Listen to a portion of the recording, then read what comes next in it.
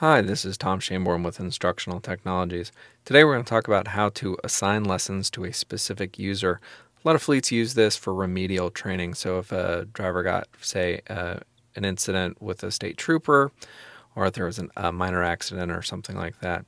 So what we're going to go ahead and do today is we're going to assign me a lesson that is on cargo securement. So what we're going to do is go to Assign Lessons by user ID, and then we just have to find my user ID. Now, I'm in multiple site IDs, but chances are you're only going to have one site ID there. So if you do, for some reason, have multiples, just go ahead and select the right site ID for it. And then you're going to go ahead and find the appropriate lesson that you want assigned. So we're going to go ahead and do cargo securement for me.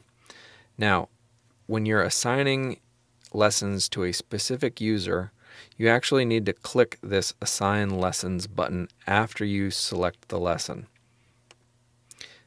And as you can see, the lesson is billable as soon as they're assigned. You can now double check your selections and either back out by canceling or saying OK by selecting OK.